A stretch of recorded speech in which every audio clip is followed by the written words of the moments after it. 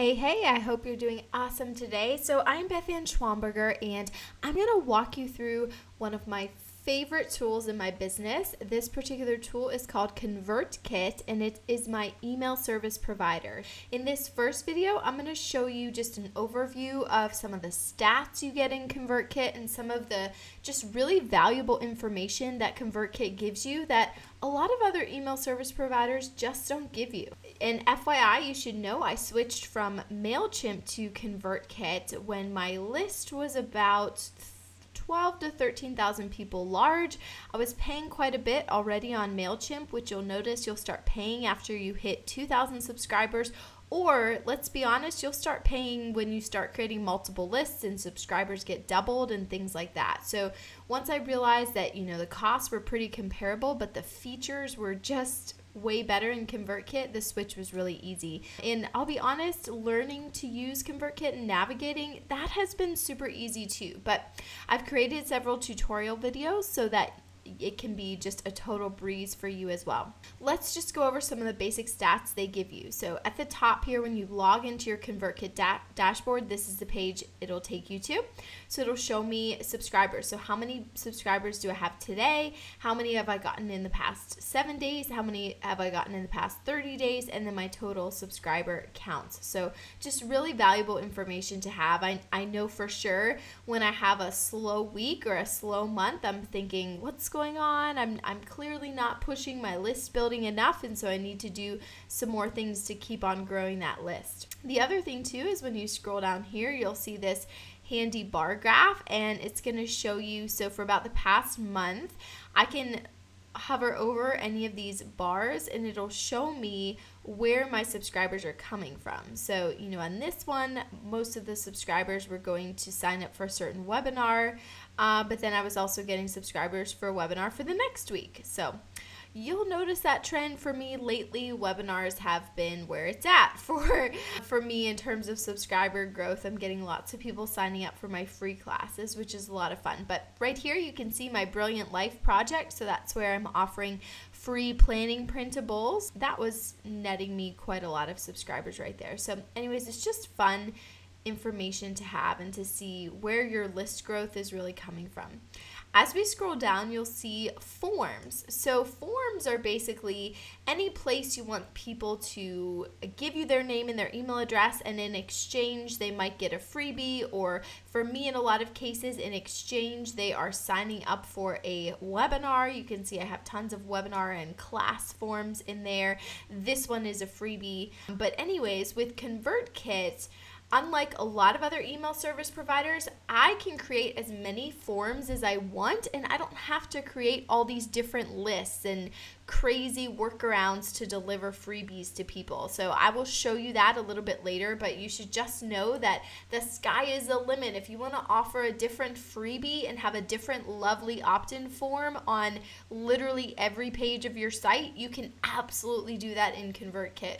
And on your forms, you can also see, it'll show you the visitors and then the number of subscribers and then the conversion rate. So that's really valuable to have. You can see which of your freebies or which of your opt-ins are really giving you the best conversions. And just as a frame of reference, anything above a 33% conversion rate is pretty good. And if you're at over 50% conversion rate, seriously, give yourself a high five and a pat on the back because you're doing a great job. So that tells me that this is an ebook freebie, 20 brilliant opt-in offers your subscribers will love. That one's doing pretty well for me. I should really try to drive more visitors there because at a 60% conversion rate, that's pretty great.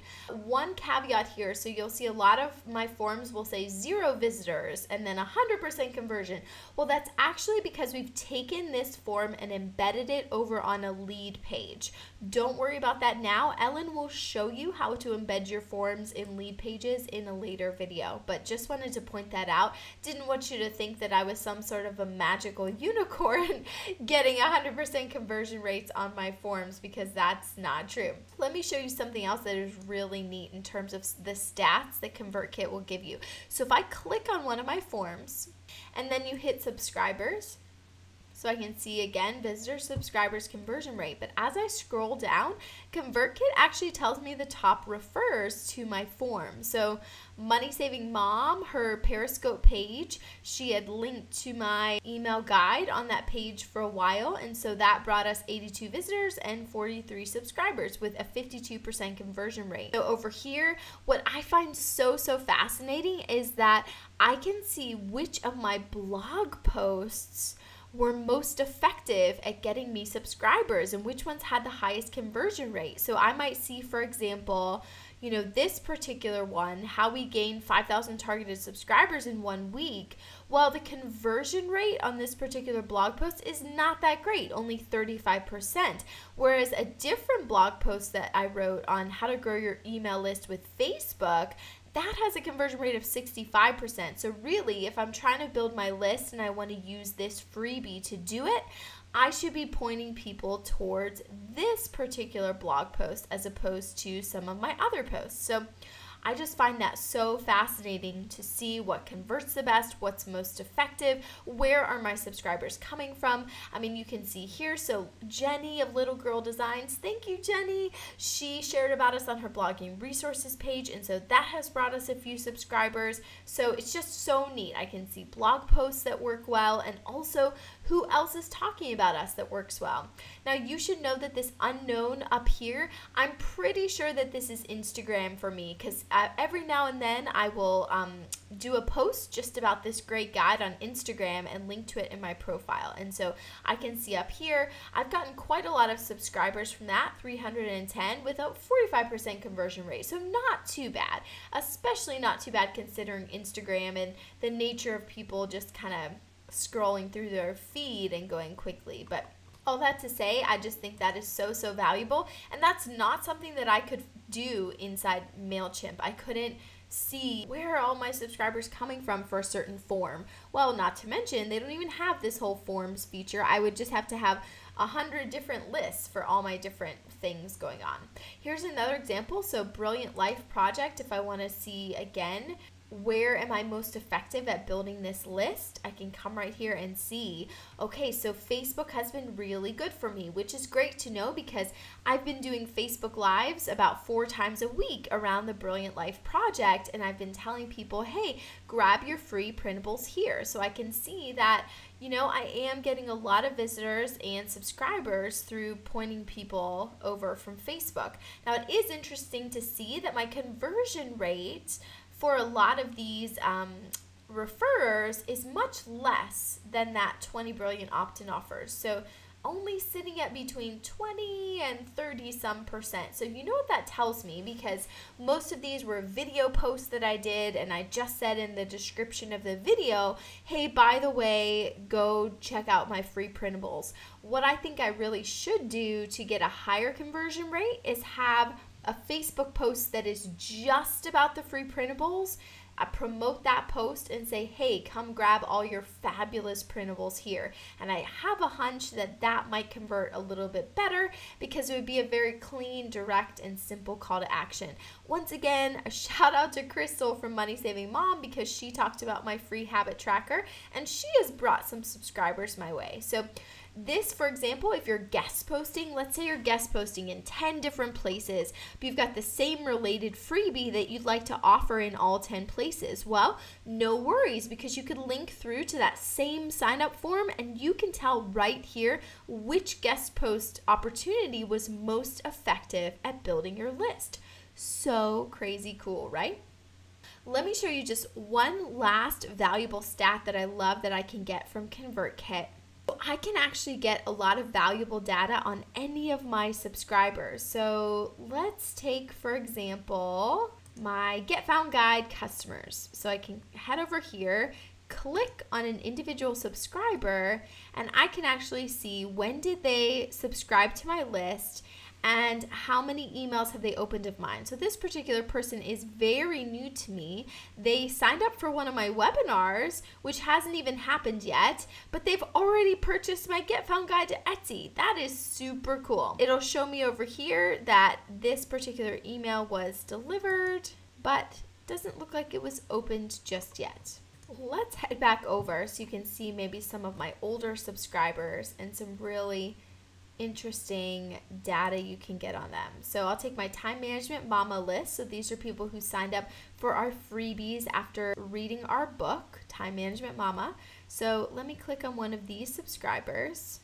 I can see which list this person is on. So they're on my general Brilliant Business Moms list and my Time Management Mama list.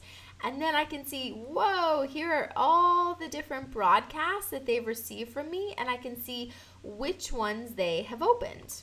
You can also see on here, if you have unsubscribers, you can see, how many emails did that person that unsubscribed open before they decided, nah, not for me, I'm unsubscribing. I always find that really interesting because, a lot of times it's somebody who they thought they wanted what you had to offer, they wanted to grab your freebie, but after that, they were just out. It's a very different thing than when you get somebody who's gotten 10 of your emails and then all of a sudden decides to unsubscribe. I just find it really valuable to see. And, it's really interesting to me to see that a lot of these emails were not opened, but it gives me a lot of information on what made these certain emails be opened by this person. So this one, read your brave pants look great on you. That one got a high open rate for me in general. How to create irresistible pins, a special invitation. Now see, that might be a phrase I would like to use again.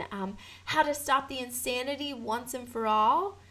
But what if they don't like it? Meet your new business bestie. She's awesome at everything. So anyways, I can kind of see a trend that when I have a more intriguing or curiosity-inducing title for my emails, they get opened a lot more. So those are all of the valuable stats that you can get from ConvertKit. And to be honest, that's just the beginning. You'll see in a few other videos some other valuable stats you can get. But I just wanted to show you how informative this particular email service provider is and how it can help you to make the kinds of decisions that will grow your business more quickly. That's it for this video. Now it's your turn to head out there and be brilliant.